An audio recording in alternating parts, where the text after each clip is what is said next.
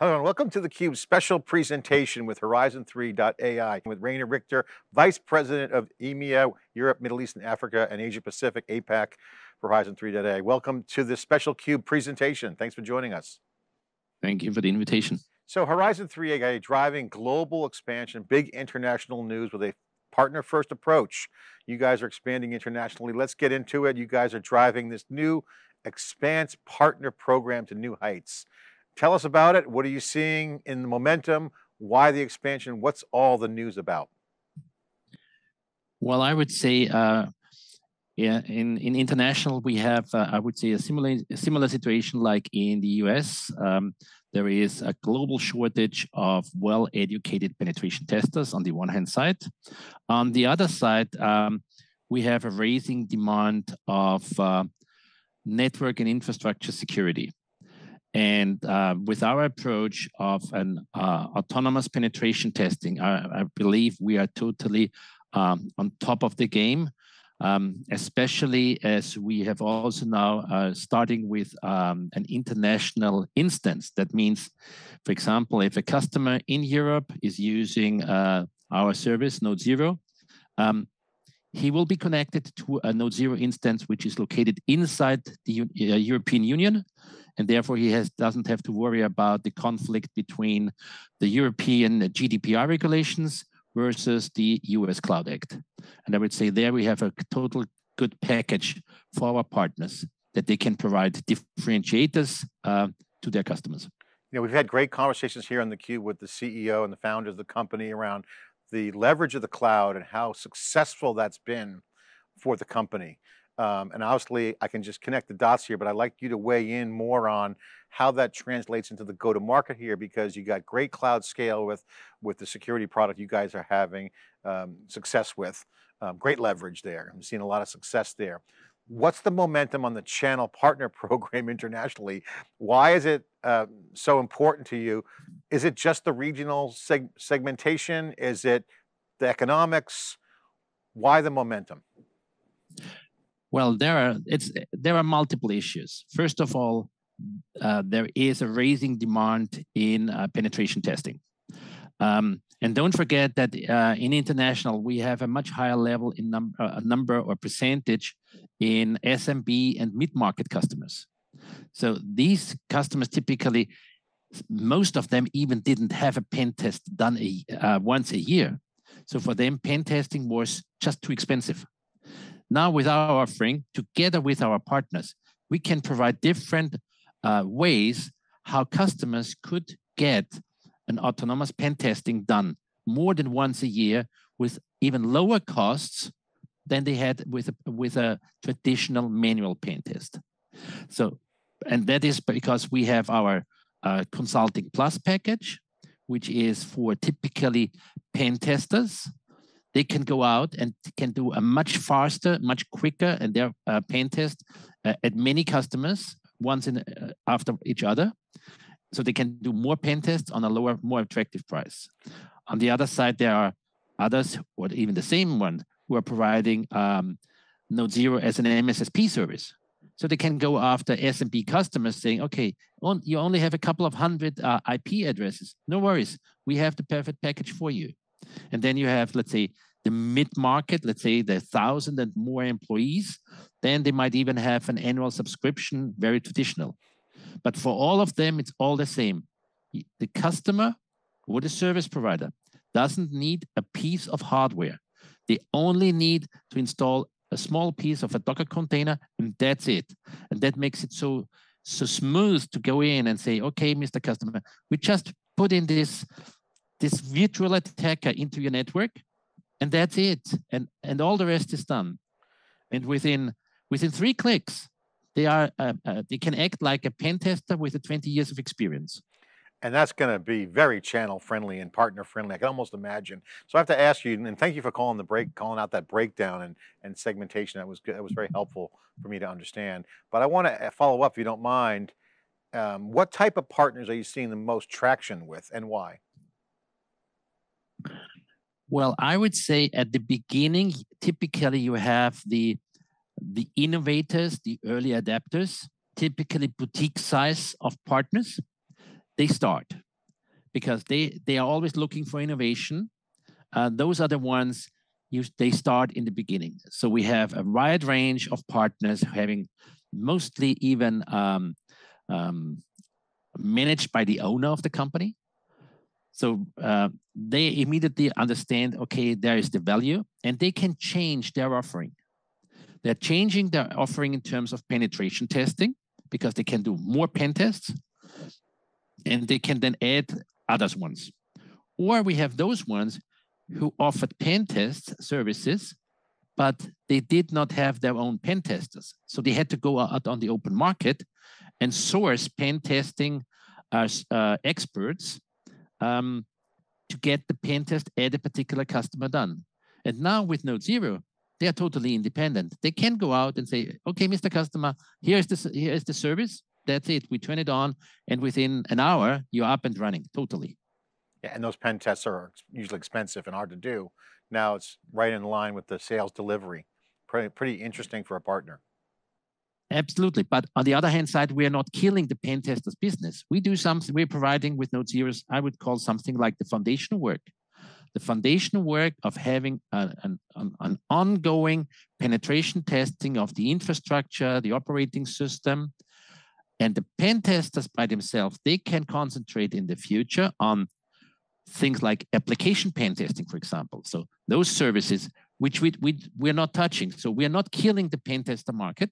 We're just taking away the ongoing, let's say, foundation work, call it that way. Yeah. And that was one of my questions I was going to ask, is there's a lot of interest in this autonomous pen testing. One, because it's expensive to do because those skills are required, are in need, and they're expensive. So you kind of cover the entry level and the blockers that are in there. I've seen people say to me, this pen test becomes a blocker for getting things done. So there's been a lot of interest in the autonomous pen testing and for organizations to have that posture. And it's an overseas issue too, because now you have that ongoing thing. So can you explain that particular benefit for an organization to have that continuously verifying an organization's posture?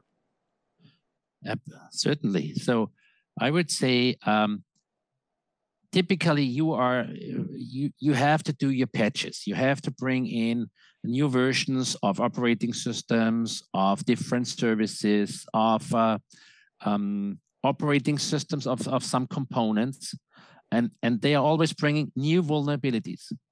The difference here is that with Node Zero, we are telling the customer or the partner package. We're telling them which are the executable vulnerabilities, because previously they might have had a vulnerability scanner.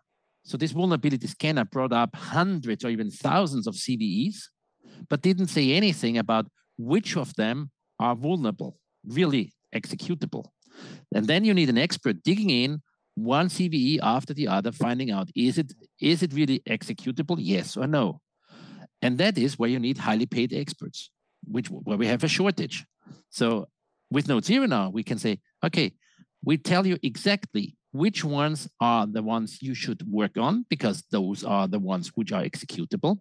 We rank them accordingly to the risk level, how easily they can be used. And by a sudden, and then the good thing is, converted or in difference to the traditional penetration test, they don't have to wait for a year for the next pen test to find out if the fixing was effective. They run just the next scan and say, yes, closed. Vulnerability is gone. The time is really valuable. And if you're doing any DevOps cloud native, you're always pushing new things. So pen test, ongoing pen testing is actually a benefit just in general as a kind of hygiene. So really, really interesting solution. Really bringing that global scale is going to be a new coverage area for us for sure. I have to ask you, if you don't mind answering, what particular region are you focused on or plan to target for this next phase of growth? Well, at this moment, we are concentrating on the countries inside the European Union plus the United Kingdom. But we are, and they, of course, logically, I'm based in the Frankfurt area. That means we cover more or less the countries just around. So it's like the so-called DACH region, Germany, Switzerland, Austria, plus the Netherlands. but we also already have partners in the Nordics, like in Finland or in Sweden.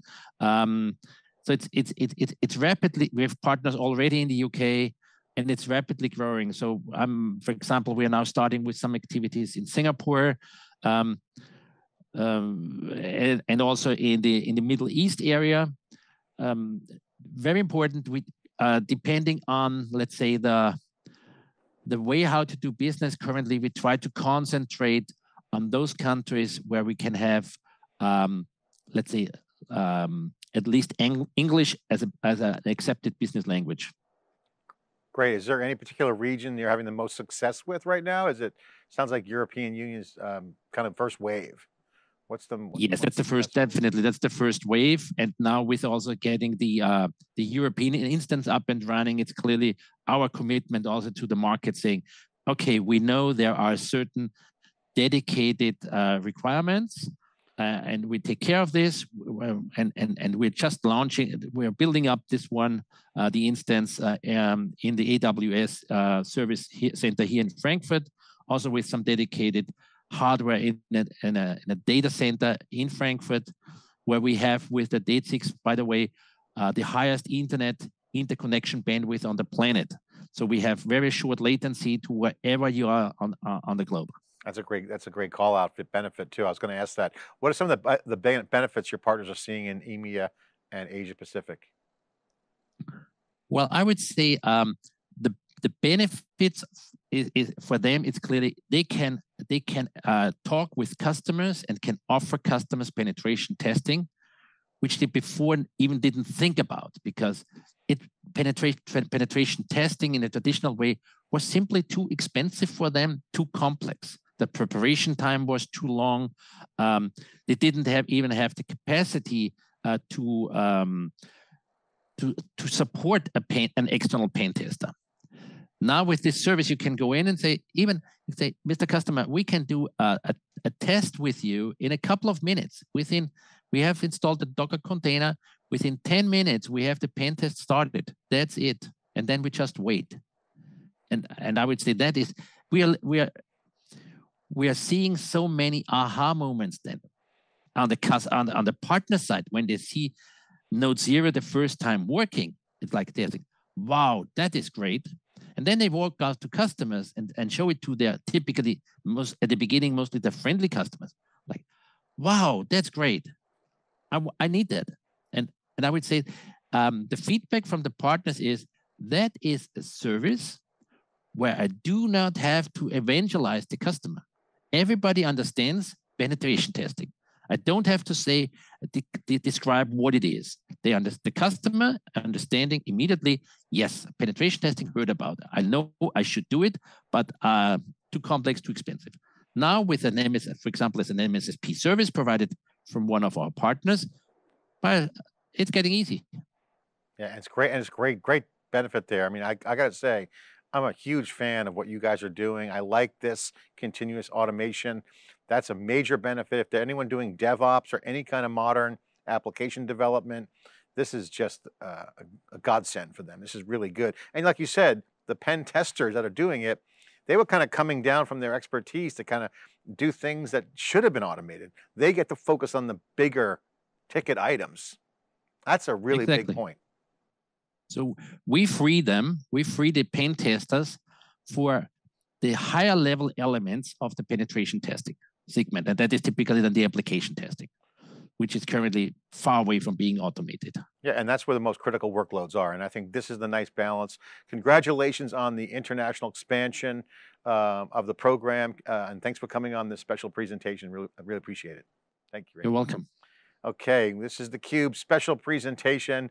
Check out pen test automation, international expansion, Horizon3.ai, really innovative solution. In our next segment, Chris Hill, Sector Head for Strategic Accounts, will discuss the power of Horizon3.ai and Splunk in action. You're watching theCUBE, the leader in high-tech enterprise coverage.